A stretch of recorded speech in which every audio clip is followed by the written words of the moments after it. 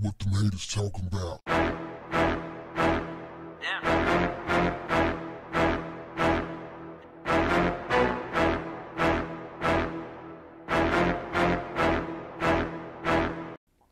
What's up, family? A eulogist at the funeral of Iran's General Qasem Soleimani has put an $80 million bounty on Donald Trump's head, literally.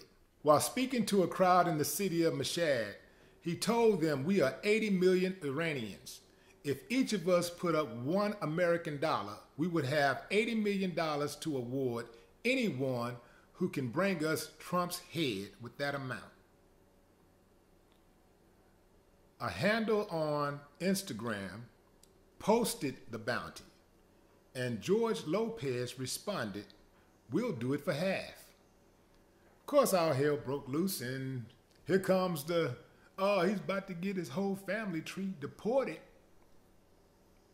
You know, Trump, his minions, and they got to come, boy. They got to come, because any little threat, any minor threat, any perceived threat, any joking threat against the President of the United States, Donald Trump, oh man, they go crazy.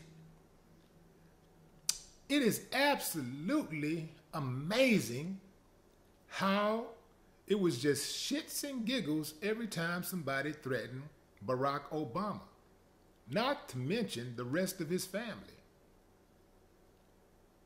He had to have received more death threats than anyone in the history of America.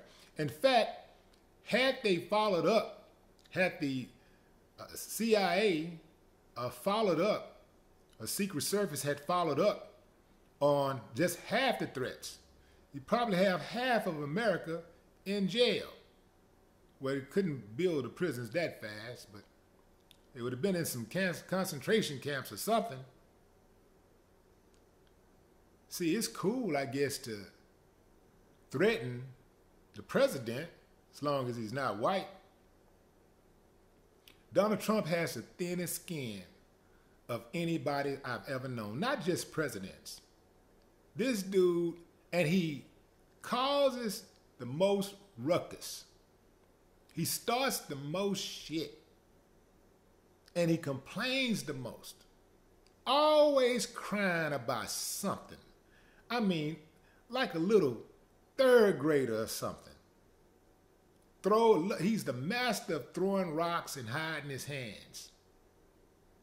Now, I suspect that at some point, George Lopez will probably have to apologize, because of the fact that George Lopez is Hispanic.